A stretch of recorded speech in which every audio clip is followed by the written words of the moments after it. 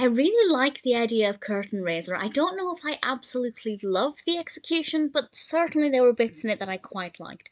This is a 1949 Warner Brothers cartoon, directed by Freleng and written by Ted Pierce. And we have Mel Blanc voicing Porky Pig, who is a talent agent.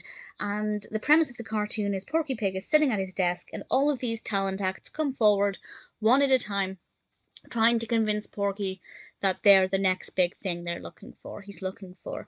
And that sounds interesting because that gives us scope to meet a lot of characters, which we do. There's definitely a really good variety of personalities and a chance to listen to some great performances, which we kind of only half do. Some of them I thought were good and I quite enjoyed the performances. Some of them I thought just fell a little bit flat, they weren't that engaging. I think I would have liked a lot more vocal performances, a lot more singing.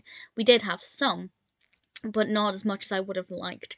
So there were bits about this that I liked, there were bits that I won't. There's a Fox character who keeps popping up, and I don't mind the character, but at the same time, I didn't love the character. I didn't need to see it multiple times over. So yeah, it's a good idea. There were bits of it that worked well. It's very well animated, absolutely very well animated. Visually, it's really nice to look at. It sounds like it would be quite boring to just have it set all in front of his desk, but actually we do branch out a little bit, and we do have a great variety of characters. So visually, it's quite engaging, and there are enough acts that I liked that meant I enjoyed the cartoon. It's not perfect. It's a kind of thing I'd love to be seen done multiple times over with greater variety every time.